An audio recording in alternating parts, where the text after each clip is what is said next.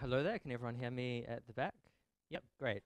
Okay, well, I'm a biologist, one of the advantages of that is that there'll be no equations in my talk, so hopefully you'll understand it. We'll see as we go through. And today I want to share with you about bacteria. And the first question is, what are bacteria? What is a bacterium? Well, this is a bacterium. It's a single-celled organism. And what I'm really interested in is the thing in the middle, the DNA. And hopefully you'll learn a little bit about that today.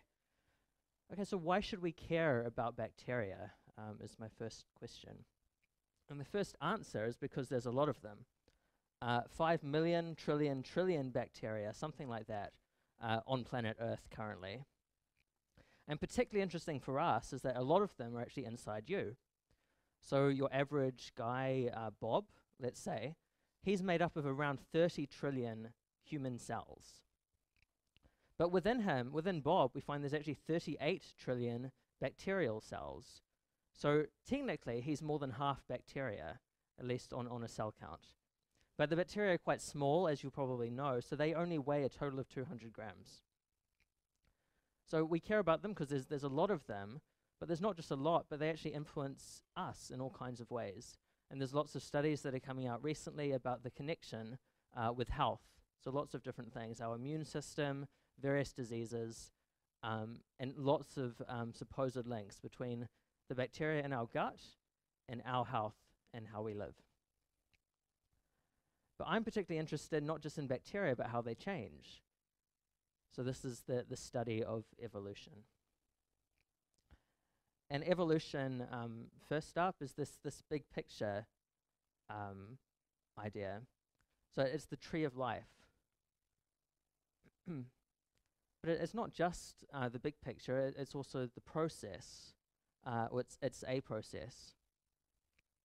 I think the wrong slides are actually put up, but I'm not sure if that's changeable, but anyway, so this is the main process in evolution, is the process of natural selection, and that's how nature weeds out variation, which we have. So there's variation in nature. In this case, there's different colored insects. But nature can sort through that variation and produce change in the population. So you see that the distribution in the population changes over time. So it starts that there's a few green bugs, but if predators tend to select those, then there'll be fewer over time. And that's just evolution. It's a change in the population. And okay, so in general, it's changes in populations, but you can particularly you can particularly study it in bacteria. And the way that, one way that this has been done is in flasks. So this is on the left. It's a very simple system. It has some culture, some material for the bacteria to grow in. And if you transfer a small amount for one flask to the next flask to the next flask to the next flask every day for thousands of days, then you can see a lot of change over time. And this is one major study that's been done. And we going up the y-axis, we have fitness. So it's basically a growth rate. And along the x-axis, we have the number of generations. So this study has now actually gone for 70,000 generations. This was just partway through. And basically, all we see here is an increase in the growth rate. And particularly interesting in bacteria, or particularly important for us, is the study of antibiotic resistance. So when we use antibiotics to try and kill the bacteria, this changes again, as before with the bugs, this changes the population.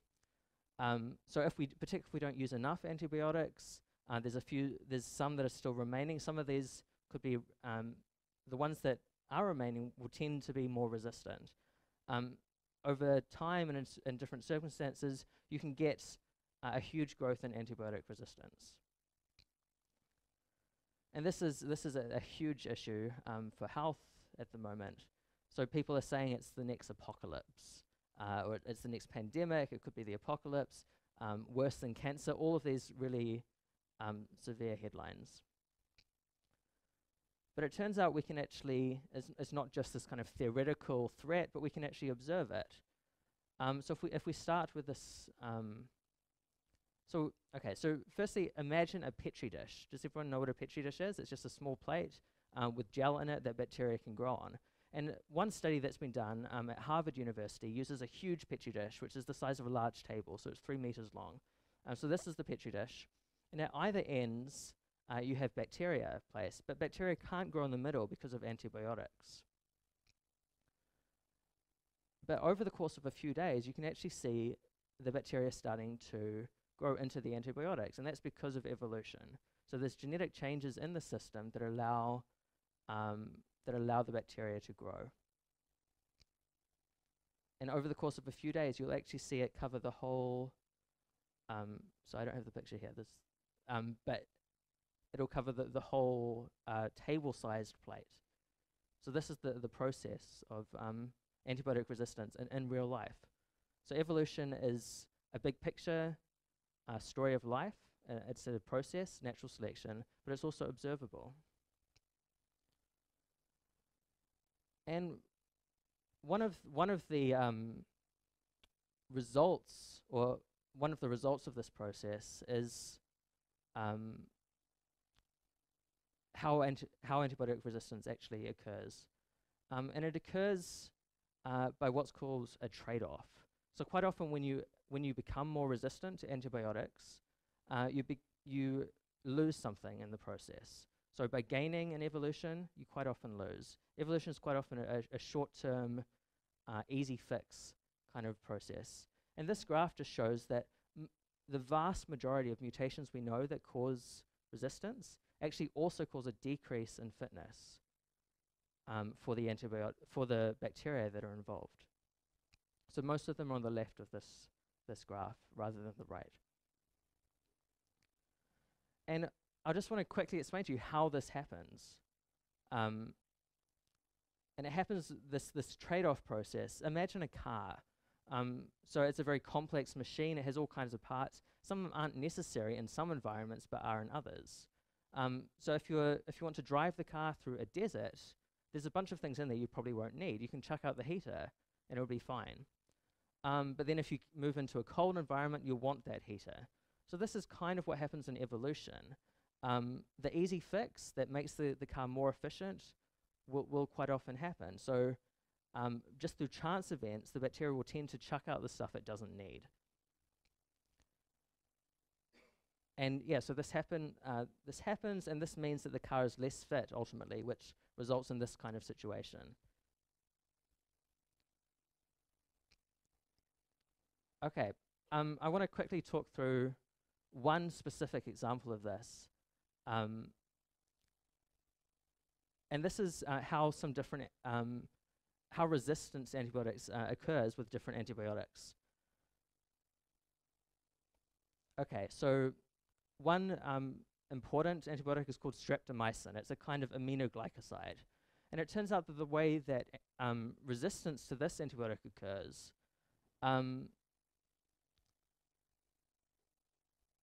involves something called a proton motive force. So we've got to start at the start with the structure of the bacteria. What's around the outside of the bacterium? Anyone? A membrane, sure. Okay, so this is basically what we've got here.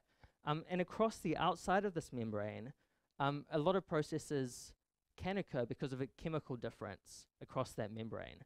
And it turns out that different antibiotics use this chemical difference. This is called the proton motive force. In order for that, okay, and so the streptomycin requires this difference, and it gets pumped across the membrane. So it gets pumped from outside to inside using this proton motive force. So resistance to this antibiotic tends to happen by reducing the proton motive force. That's fine, but most other antibiotics actually require,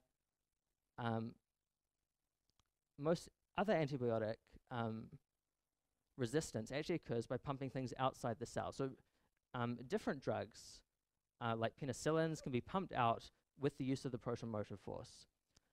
So if you use both, basically, if you use both of these drugs in combination, the bacterium has a real problem. because in order to try and adapt to one, it tries to reduce the proton motive force, but in order to adapt to the other, it needs to increase or use the proton motive force. So the moral of the story is if we understand evolution, we can actually prevent it happening or limit it or kill the bacteria much more efficiently. So using two drugs at once is a trick that we've learned by studying the kind of mutations that happen in evolution. So in conclusion, if we really want to understand these processes and survive the growth of the superbugs, it'll be a really good idea to understand bacterial evolutionary genetics. Thank you.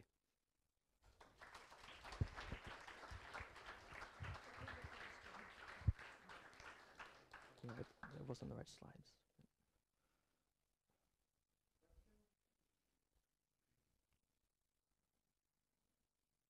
Thanks.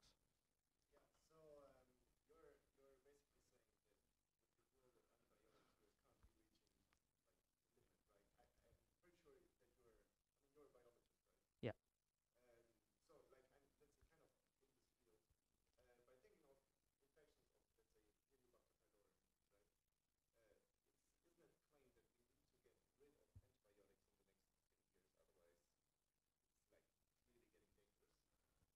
So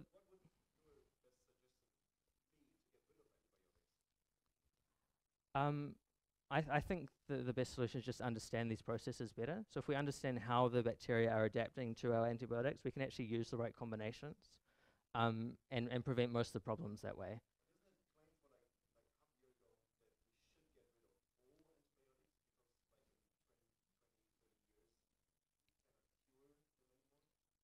Yeah, well, some people are saying that, but there's huge kind of debate within.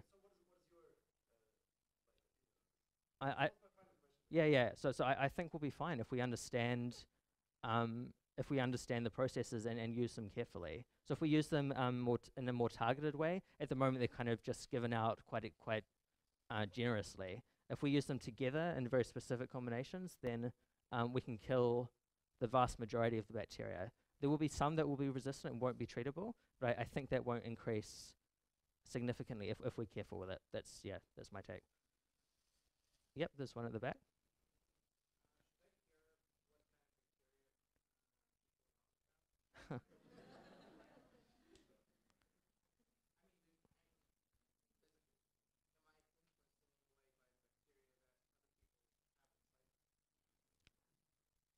I don't think so, unless they're transferring it to you. Yeah.